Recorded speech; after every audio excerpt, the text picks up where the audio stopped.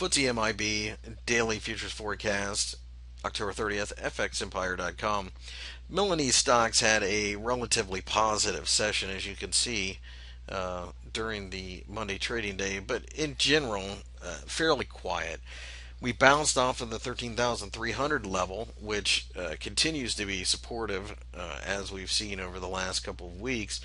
And really, we believe that the real support's down here at 15,000. It's because of this that we're not overly excited about trading in this market right now.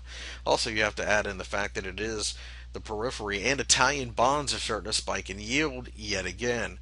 This could be an ominous sign for all things Italian risk related, and as such, this market could give way if something ugly happens in the bond markets. Nonetheless, we do see the potential for a buy signal as well, and of course, we'll be watching for one if we drift lower. Otherwise, we're just going to simply observe this market in this current situation.